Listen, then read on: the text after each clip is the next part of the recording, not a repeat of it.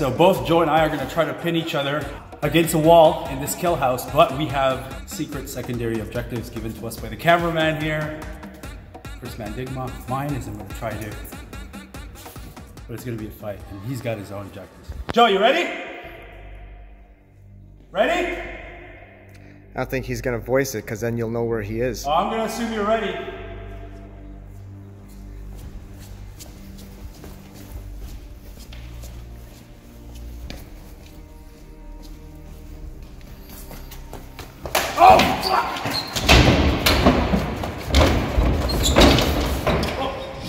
Okay guys, quick timeout for some quick acknowledgements before we get right back into this fight.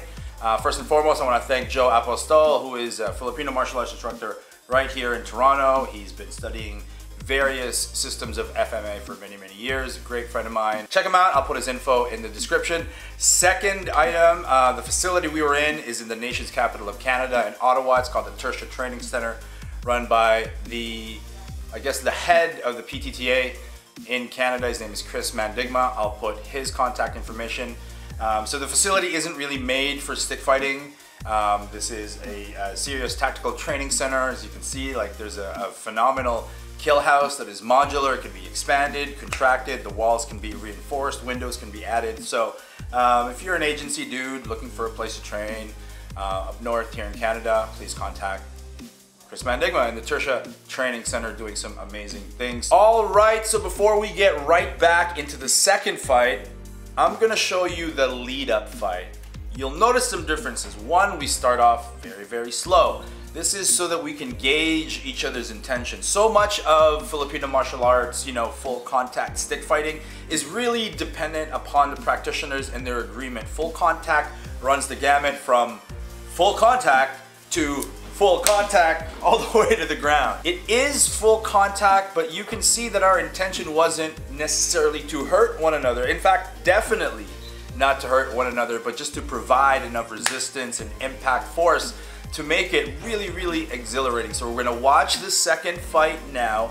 You should be able to see that we are communicating here. We start off really, really slow and light, and then we start pushing and pushing and pushing. So at the end of this intermission, this first fight, we said, wow, okay, now we have our language set. We understand what we can do, what we can't do. There are some gray areas, but we'll figure it out as we go along, but never really wanting to hurt each other, just providing the right kind of resistance to really make this an exhilarating and super, super fun experience for the both of us. So here is the first fight, and then I'll see you again where we'll pick it up to see how much more intense it got in the second fight. So here we go.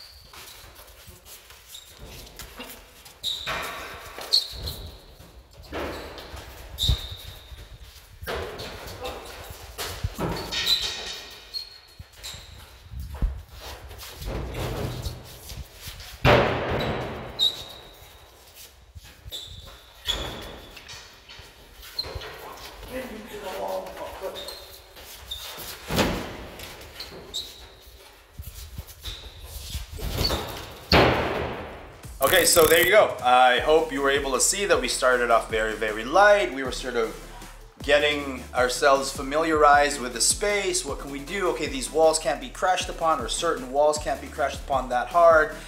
Even though the facility is modular, they can totally be fortified, expanded, removed, whatever. Just like that?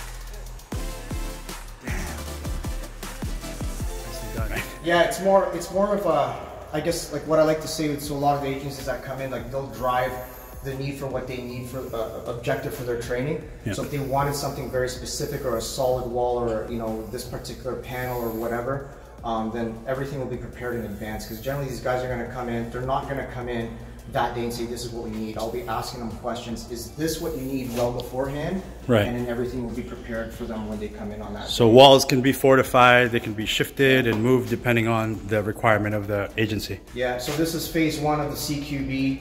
And then what we're working on in the second phase to actually have movable walls on hinges to roll in and out, and just to make things as quickly as possible, and to make changes on the fly if we needed to, so that it doesn't waste or put in any downtime for training. Yeah, even that was really, really quick. That was like 30 seconds for you to get that wall back up. Yeah.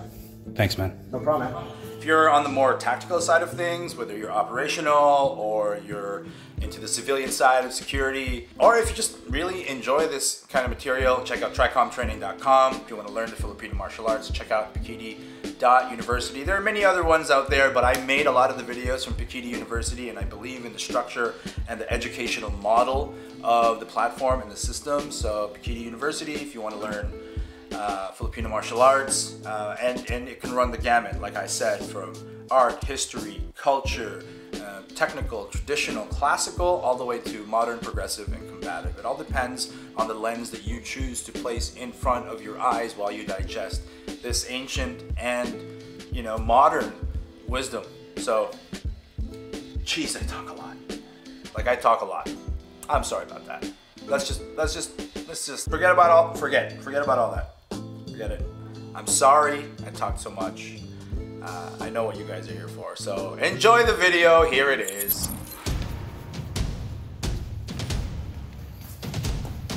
Oh, fuck!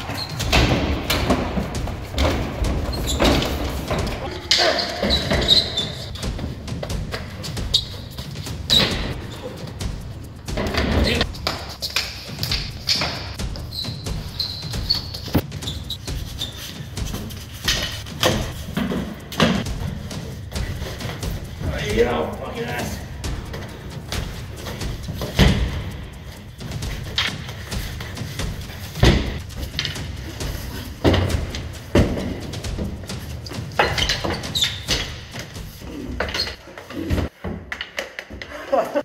Fucking cardio. That was good, man.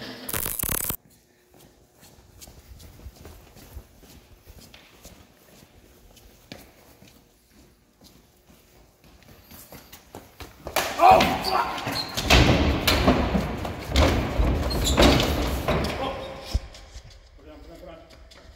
Holy fuck!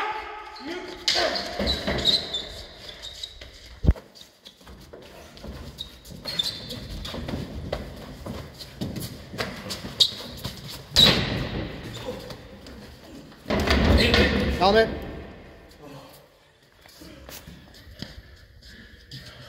You fuck. I did. I'm like, oh. Are we still going? Yeah.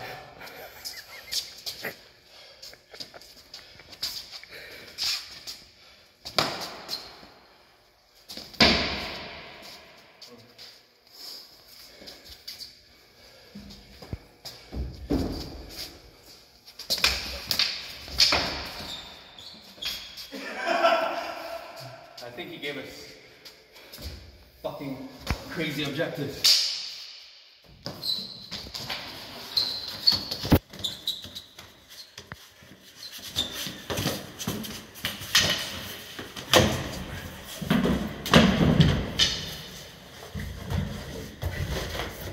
Yo, fucking ass.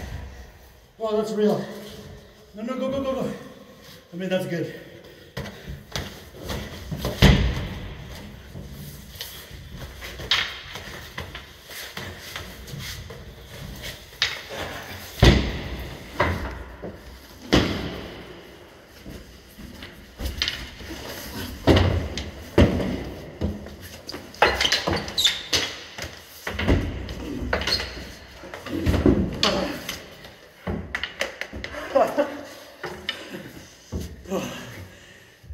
Fucking cardio. Cardio sucks. Yeah. I got my objective. But there's a large brute force requirement, at least from what I can see, because Yeah. you know, Even then, we not going 100% with their punches. No, we're not. Not even close, but biggest takeaway for me is I still had my thought processes in the ground fight. Oh, yeah. I wasn't acting on just pure instinct. I had an objective. I was like, okay, I'm gonna hold him down. I can punch him, but I want my stick. So you were methodical. I wouldn't go that far, but I was still thinking. And then you did that lock, and when I said, it was real. Oh, that's real, meaning I didn't mean to stop. Yeah. I mean, like that's a real defense against getting punched in the face. Is bringing me in with that stick. Yeah. All right, guys, since I talked so much, I'm gonna keep this brief. I wanna say thanks to Joe. I wanna say thanks to Chris. Y'all know where to find them. Y'all know where to find me. Thank you for your support. One love, keep fighting, have fun, explore the art, history, culture, and the combative application, oh yeah, don't forget sport, of whatever martial art you choose to do. And that could be a firearm-based martial art. I mean, hey, crazy, right? I totally think it's possible, I totally think it exists, and I totally think that there are a lot of great living individuals who exemplify that the martial arts does include tactical firearms, all helicopters, jet fighters, as well as katas. You know, it really runs the gamut. I know I said I wasn't gonna talk a lot. Dang it. Thanks for watching Funker Tactical. Thanks for watching Aperture Fight Focus. My name is GN. Thank you guys for your support. Peace.